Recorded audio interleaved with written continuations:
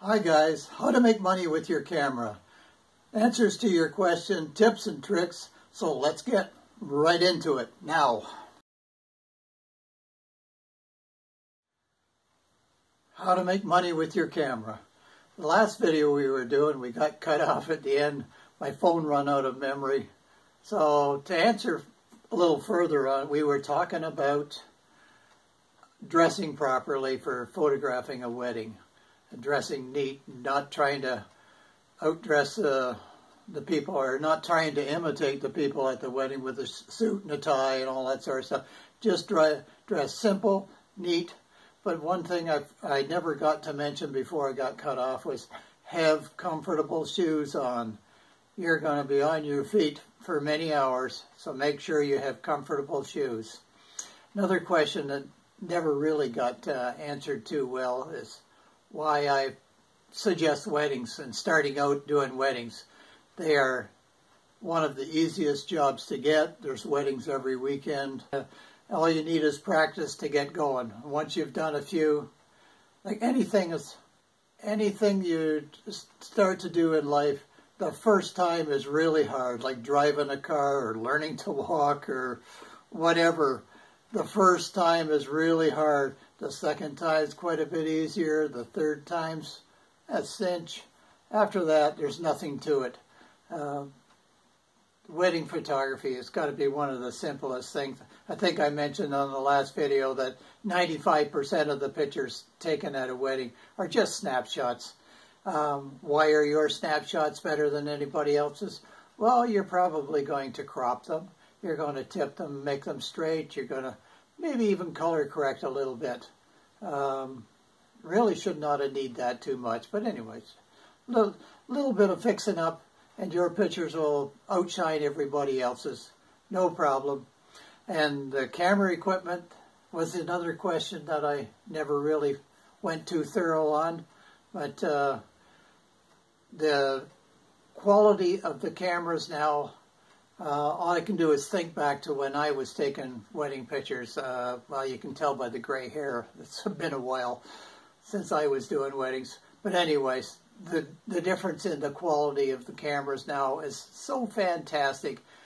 You could actually go and photograph a whole wedding with an iPhone, and it would be gorgeous with a little bit of cropping and control. The pictures would be great. But don't do it, because you're going to look like an amateur holding the phone up there like that. You need a proper camera and proper lens, and make things simple for yourself. Further on the weddings, they are the easiest thing to do because there's so many of them, so many to get started. But once you've done a few of them, you're considered a professional photographer. How'd you get to be a professional photographer? Just because you did. Who says you're a professional photographer or who claims you're an amateur? It's you do. There's no paper to hang on your wall saying you're qualified for this or you're professional #1, professional AA, whatever. You are a professional photographer when you're out making money at it. It's that simple. Another thing I should maybe talk a little further on is what I call the rule of 45 for posing, having one shoulder closer to the camera than the other. It doesn't matter which way. But if you're posing a couple, you got one facing this way, arm around the other person is facing this way a little bit. Perfect setup, full length, moving up close. If you want to sort of frame it in, you have them holding each other's elbow so that, it makes a nice frame there. One little tip on this here, when you want them to put their heads closer together, never tell them to put their heads closer together. Tell them to push their cheeks towards each other. If you just tell them to put their heads closer together, you'll get this. You don't want that. Anyway, another quick little tip there. Just tell them to push their cheeks closer together and problem solved. Okay, where do we go to from there? I got a little tip here for, let's see, it was Glenda. worried about what pictures she was going to take at the church, and you know, what to do, where to be, and all that sort of stuff. So I told her to drive around on a Saturday afternoon, look at the different churches. You'll see one. There's usually weddings in some of them every weekend. Go in and just as be one of the guests. The bride's family will think you're with the groom's family, and the groom's family will think you're with the bride's family. Just go in there. You can even take your phone and take some pictures while you're in there, but you're there to watch the photographer that is actually taking the pictures. Watch him, see what he does or she does, and learn from that.